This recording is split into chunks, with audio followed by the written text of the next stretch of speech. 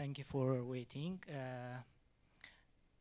There will be a presentation by Frank, a team leader of Rural Aid Foundation from Uganda. He's an open internet for democracy leader 2021-2022. So thank you for attending this session. Thank you so much for coming. So I'll be presenting a research that I did during my fellowship or my leadership program as part of the Open Internet for Democracy Leadership. So that's brief about me, and the research is going to be on the impact of internet shutdown on refugees and host communities in Uganda. Just like he mentioned, my name is Frank Ateka, and I'm the co-founder and team leader at Rural Aid Foundation, an organization that works to address digital health and economic rights for refugees in Uganda.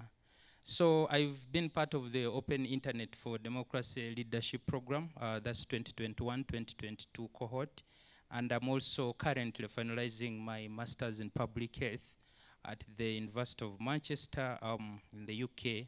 But I was previous also a Global Health Core Fellowship fellow in Uganda 2018-2019, and I'm a computer engineer by profession, as well as a digital health and economic rights advocate. So what is the Open Internet for Democracy Leadership Program? It's a collective program that connects civil society, media, the private sector to preserve the online civic space. And the leadership program empowers emerging leaders across the globe to build their advocacy in order to organize and protect the internet. Then about this research, the overall objective of this research was to assess the impact of internet shutdown on refugees and host communities in Uganda. And the specific objectives were mainly three. We are looking at understanding the social and economic effects of internet shutdown, specifically on refugees and host communities in Uganda. But also objective number 2 was to determine the coping strategies that are adopted by refugees and host communities during internet shutdowns. Then thirdly was to understand the laws and policies regulating internet shutdown in Uganda's context. Then background about the study, by the end of 2021, there were over 89.3 million forcefully displaced people worldwide, but also we had over 27.1 million refugees as part of those that were displaced. And in Uganda's context, by 2021, we had over 1.5 million refugees, and Uganda was considered as the 3rd largest refugee hosting country in the world. And refugees are 50% less likely to, compared to the general population, to access internet. And also 20% of the rural refugees in Uganda have no access to internet at all. And this information is got from the United Nations High Commissioner for Refugees. Then the government of Uganda facilitated an internet shutdown prior to the 2021 general elections. And this resulted into restrictions that occurred for online access. What was the methodology that was used during this research? We used mixed methods where we had utilization of desktop research, and we had qualitative and quantitative methods as well.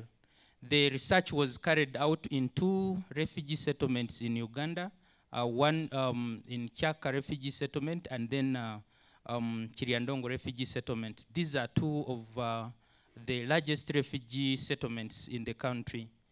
And we had 2 focus group discussions in every refugee settlement.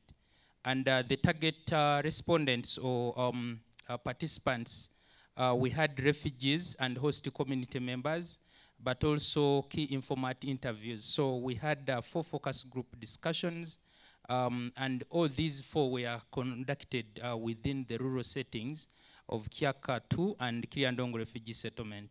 So of the respondents, we had those that were engaged in focus group discussions. We had 14 males and 18 females, giving us a total of 32.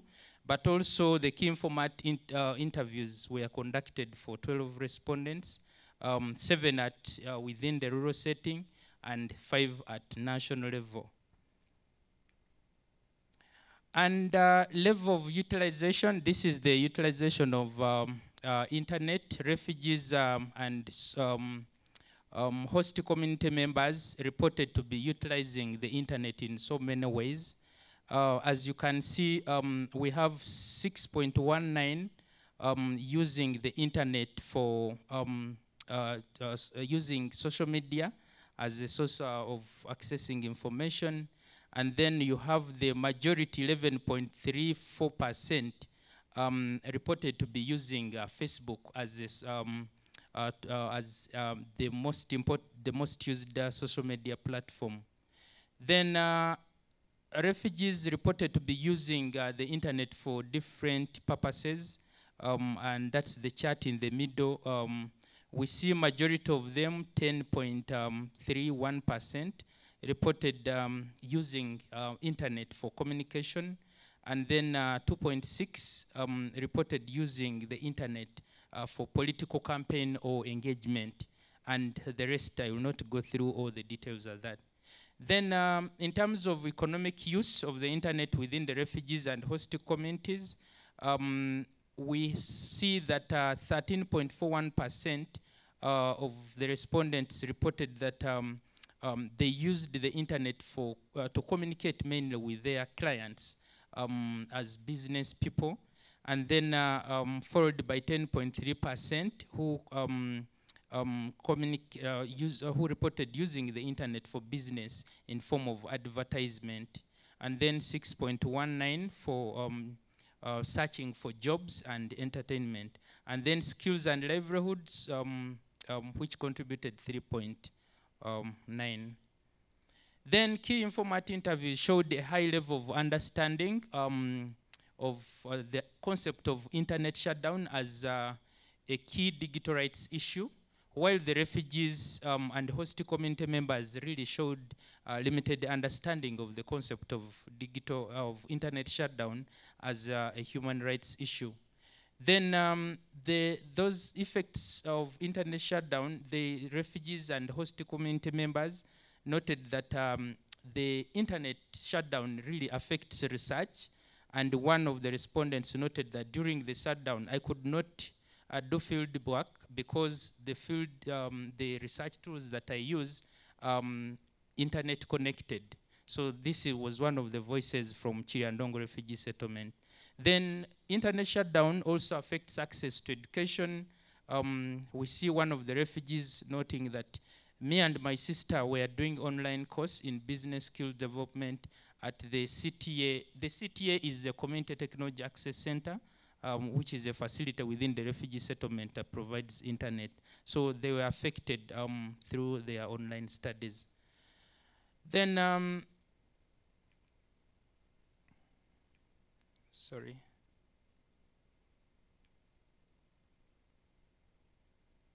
For one reason or the other, I don't know, the slides are no longer moving. Okay, so access to health information was also affected by internet shutdown. You know, the internet shutdown, the most recent one in Uganda was carried out in 2021, a time when we had COVID-19 lockdown. So it was a lockdown squared. We had the COVID-19 and then we had internet shutdown. So the internet was a form or a source of information to access information on COVID-19 prevention, but all this was affected by the shutdown.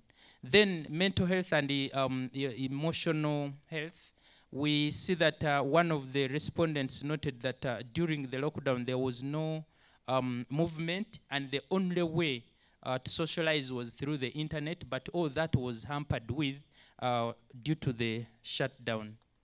Then to answer objective to the coping strategies, majority of the refugees and host community members did not report using any coping strategies, so they were not aware of any coping strategies in case of internet shutdown.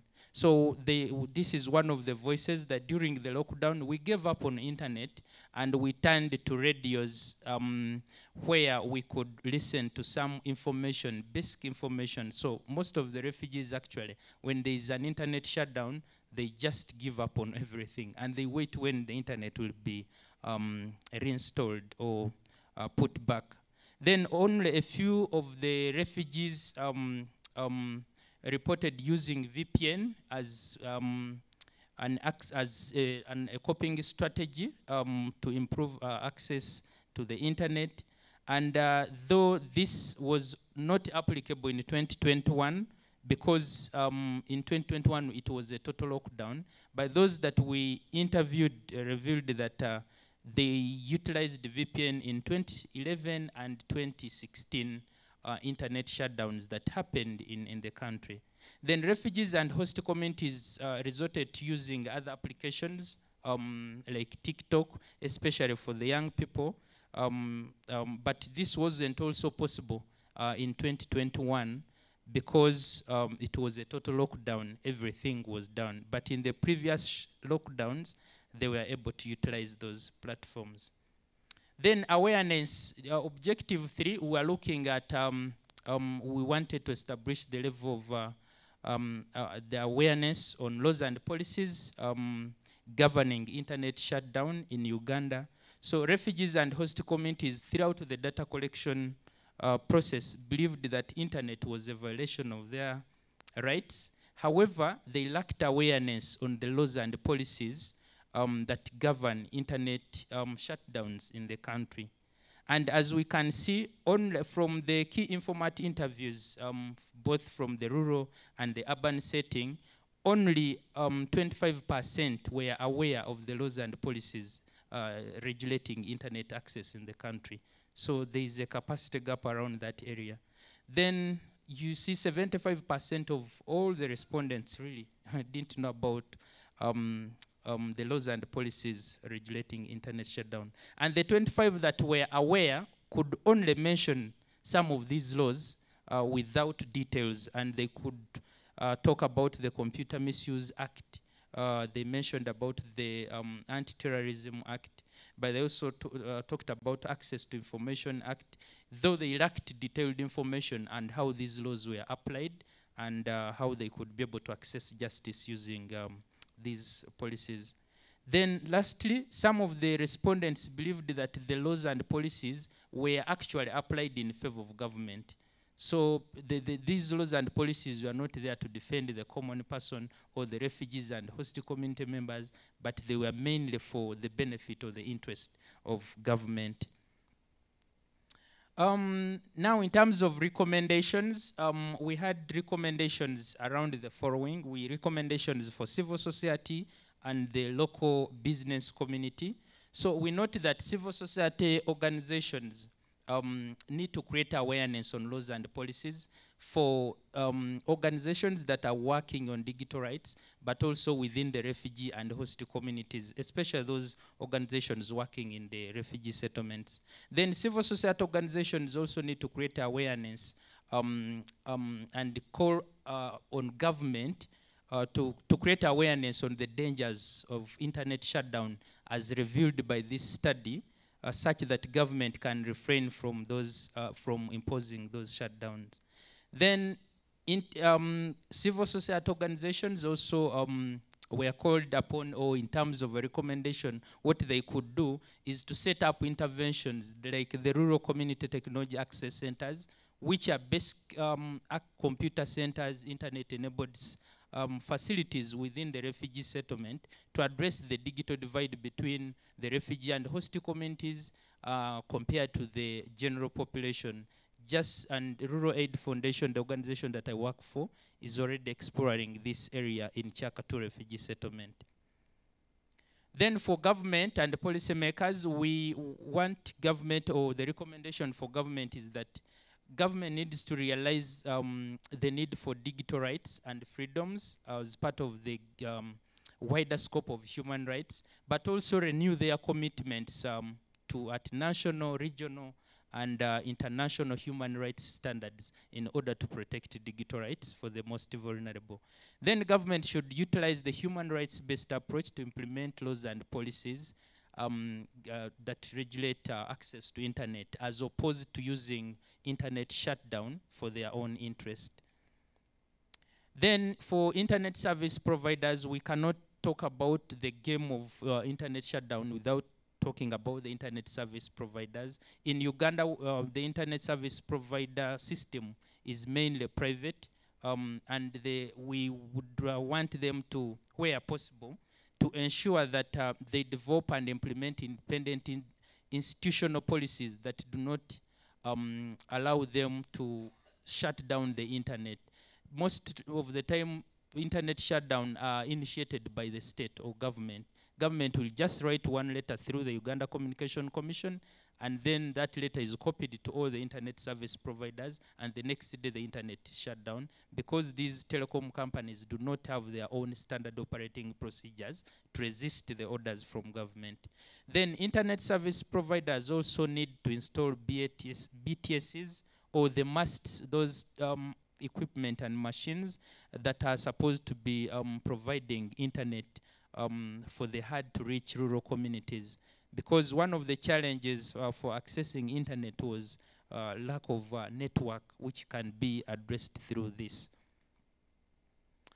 Now I'm winding up as we go for the participant reflections. I would want us, as we leave this conference, to probably go and reflect on some of these issues, especially for organizations and individuals that are working on refugees, on humanitarian agencies.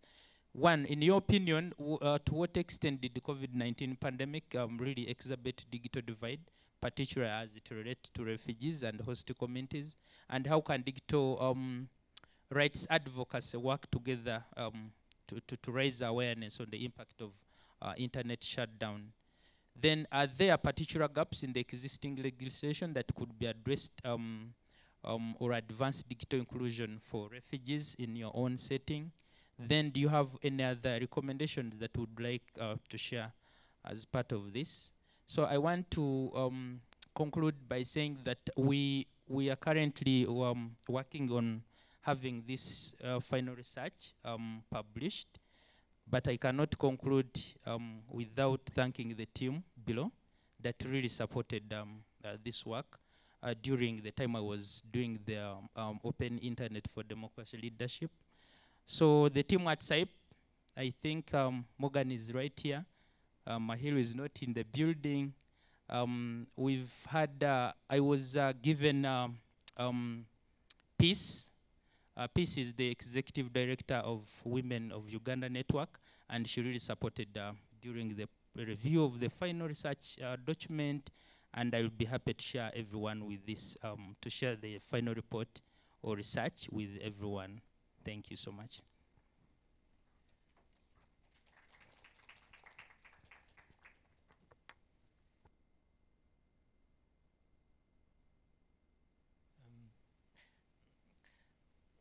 In the concern of time, if there is any reflection from the audience, we can give 2 or 3 questions. So, okay.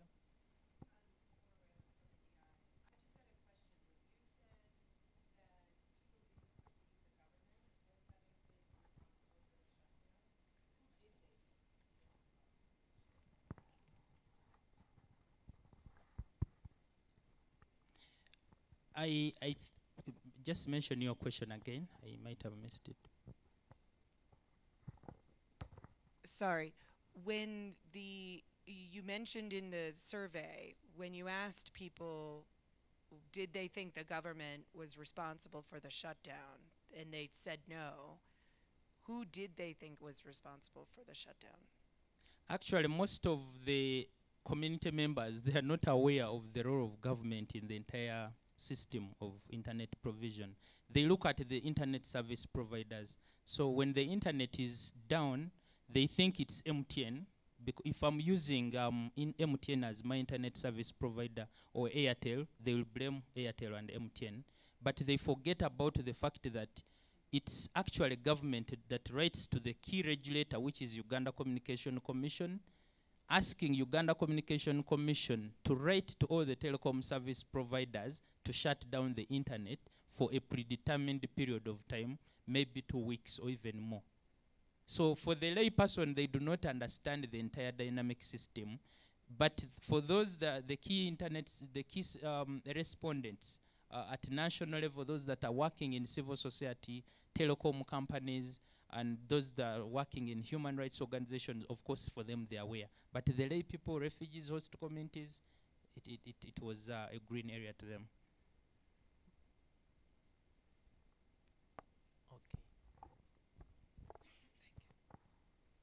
Thank you very much. You try to look at the impact of the shutdown, especially on the social as well as economic, but you try to also to look at the health impacts because they missed a lot of kind of information related with the COVID prevention techniques, blah blah. So that means you indirectly try to touch the impact of which is health related impact can be direct or indirectly due to the shutdown. So what do you think that shutdown by any kind of stakeholder, what could be the impact? It can be directly or indirectly on the health of those refugee participants, for example. Thank you very much. Yes, yeah, there was something to do with health. It was a general research, the social and economic impact. So among the social impact, we had the effect of internet shutdown on health care or access to health services. Then there was an aspect of mental health which was exacerbated because most people are using the internet to access information. But at the end of the day, internet was down, so people would not access the information, especially even information on how to prevent COVID-19. People were dying every day, and the only way they would know whether their relatives had died or they were in intensive care was through maybe using social media, WhatsApp, email, and all that was no longer possible. So the detailed report has all that information, and we shall be happy to share. Okay. If there is no additional questions, we can close. If there is any, do you have any closing remark or? Thank you. Maybe to just thank everyone for taking time to attend this session. I know it was very late, and most people actually have not come because it was almost one of the last sessions of the day, and people are tired. But I thank everyone that made it really to come to this session, and I'll be happy to share the final report, which we hope I can be able to also find a way of publishing it. Thank you so much. And lastly, to thank the team at SIPE that gave me the opportunity to be part of the Open Internet for Democracy Leadership. Thank you so much. Okay, thank you all.